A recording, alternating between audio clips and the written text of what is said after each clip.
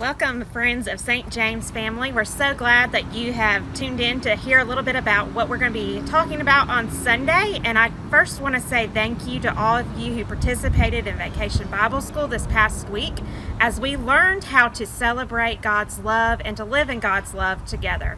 This week we're going to continue our study of the book of Nehemiah as we continue to learn what it means not only to be in community with one another, but what it means to be in covenant with God and one another as our church family. And as you know, in Scripture, we as humans have a special covenant with God, but we are human and we allow sin to get in the way too many times.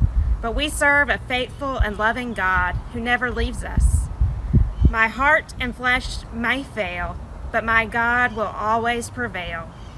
We are so grateful for all that God has done for us in the past and today, and will continue to do for us in the future. Thanks be to God.